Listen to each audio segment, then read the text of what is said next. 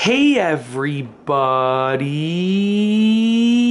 I'm here today to show you how to drain water from a dishwasher. In this video tutorial, I'll be going over the basic steps for getting rid of any remaining water or standing water in your dishwasher. Let's get right into the video.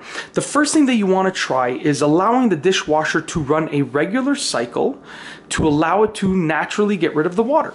So basically, when you turn on your dishwasher and you make it start a cycle, so let's say I was going to do a normal wash, I would just get it ready to do a regular cycle. When you hit the start button, or when you start that cycle, in most cases, most dishwashers, the pump will drain the water first. So you hear the pump going, and it's draining the water. Then it's going to pause for a few moments, and then it's going to fill with new water. And that's the first step. So you want to start a regular cycle. You're going to start it. You're going to let that pump go and drain out the water. And then when it pauses, you're going to cancel that cycle, because you're going to allow it to drain the water that's in there, and then you're going to cancel the cycle before it fills with new water, okay? And obviously I don't need to do that because my dishwasher doesn't have any standing water, but that's the first step. Then if that doesn't work, the second step is going to be to check your drain filter. Now, if you open up your dishwasher and you look at the bottom, you take a look at the bottom, you're going to likely find a drain filter. As you can see here, that is my drain filter. And see if you see any debris in there, or any dirt or any food. It's really easy to clean for the most part. I've done a separate video on it, so you can look up that video on how to clean a drain trap in a dishwasher. But essentially, most of the time, you're just going to unscrew this. You're going to turn this counterclockwise. It's going to allow you to lift up both of those filters right there.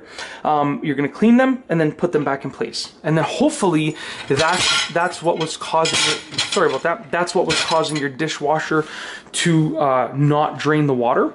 And hopefully that fixes it. If that doesn't work, then it could be a problem with the actual drain hose, okay? So basically, inside of your dishwasher, there's that pump, that filter in that pump that sends the water through the drain hose. And what you're going to do is you're going to look underneath the sink that is near the dishwasher. So we have the dishwasher here, and then there's a hose, okay? I actually did this myself, so I know exactly what this looks like.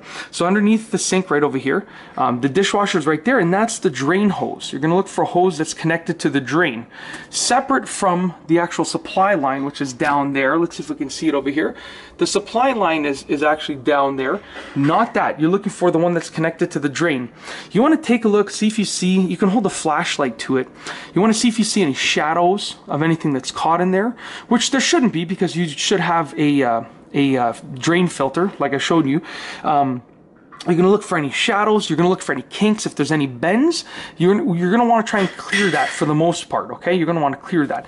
You can also, if you're comfortable with it, you can also remove it from its connection and sort of look inside, see what you see, and then connect it back again. But that's only if you're comfortable, because if it's not connected properly, then the drain water is just going to end up making a mess all in your kitchen. So that's only if you're comfortable. And last but not least, if your dishwasher is not draining, the fourth thing is like the worst case scenario, which is essentially you haven't found the solution to the problem. It could be your pump itself, it could be the entire dishwasher, but if you want to get rid of that water, what you can do, and this is the worst case scenario, is just take a rag and just use that rag to soak up the water, and then, you know, put it in the sink, and then just keep doing that. And like I said, if you really want to get rid of any water that you have in there, you can actually remove the drain filter and then use the rag in there also to get any remaining water in there. Because even if you get all of this, there's still water likely inside of that drain filter area. So that's basically it.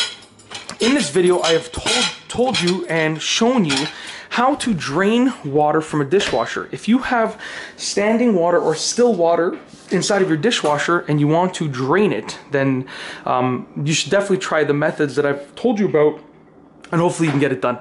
And that's it. If you like this video, please be sure to give it a thumbs up. Let me know what you think down below as a comment. And of course, be sure to subscribe for more great videos just like this one.